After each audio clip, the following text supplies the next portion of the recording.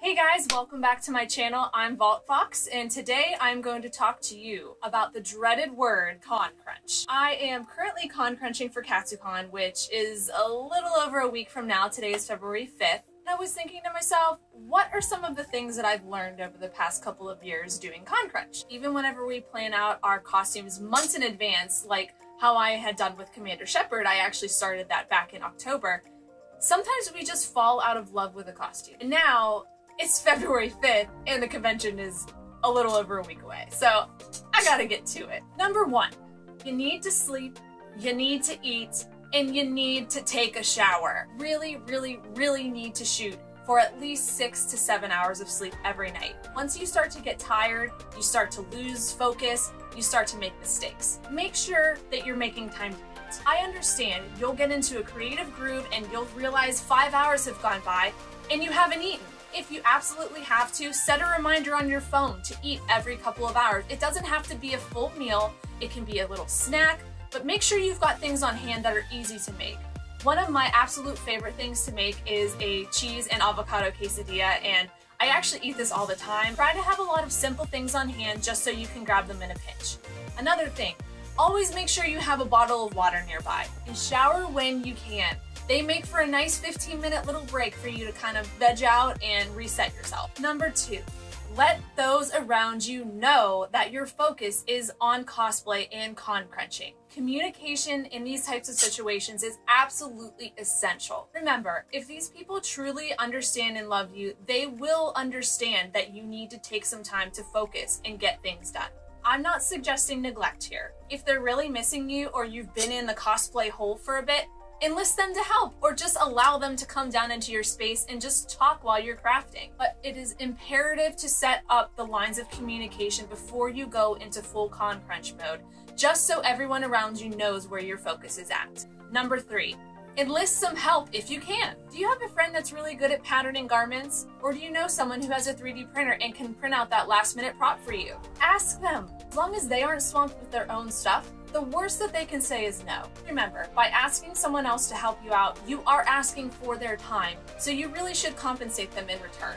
It doesn't have to be full payment for the prop. It could just be something as simple as getting them coffee or getting them dinner at the convention. Just remember that they may say no, and that has no bearing on your relationship, so try not to hold a grudge. They may be swamped themselves. You may not have given them enough time to get it done to their satisfaction, but it never hurts to ask for help.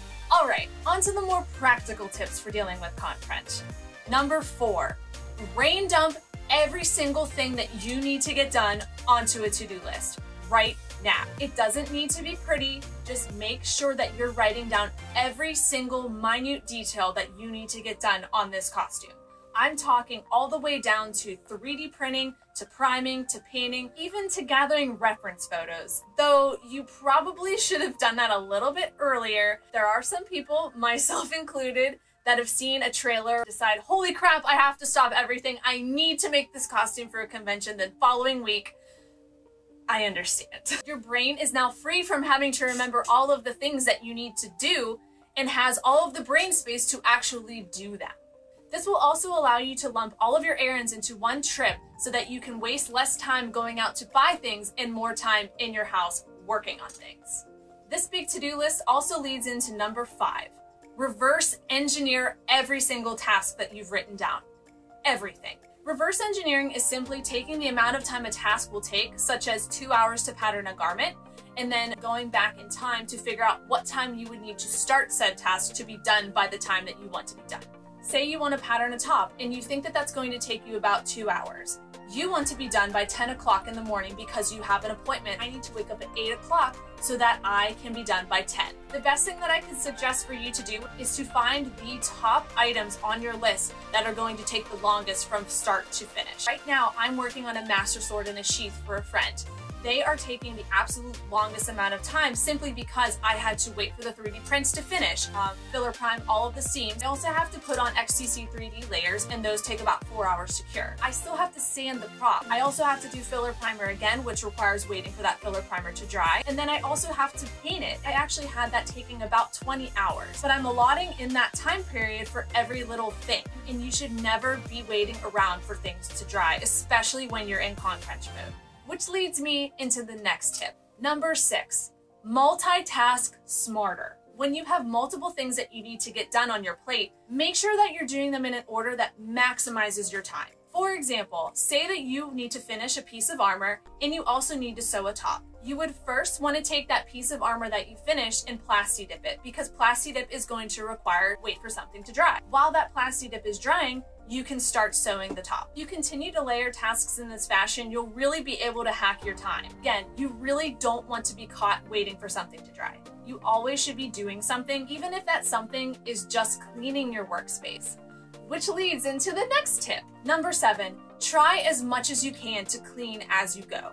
Cleaning after every single little task that you do can help you to not break your creative groove later by having to clean up an entire huge mess that I have 100% never made in my life. It will also give you the added benefit of not feeling as chaotic as you really might be feeling in your head. If you can't clean up after every single task, I definitely recommend to at least clean up every night before you're done. It makes a world of difference to walk into a crafting space that is clean and ready for you to work. And finally, number 8, realize when it's time to quit. There will come a time when you're working in Cosplay that you realize you just do not simply have the time to get something done. You have to remember, quitting is not equal to failure. It's simply understanding your limits. Unless you signed a contract to complete a cosplay for a specific convention, you are under no obligation to finish it for said convention. Even if you hyped up this cosplay to all of your friends, they will understand. I got about 75% done with a Monster Hunter cosplay. About 2 or so weeks before the convention, myself and my other 2 friends who were doing the costume group together decided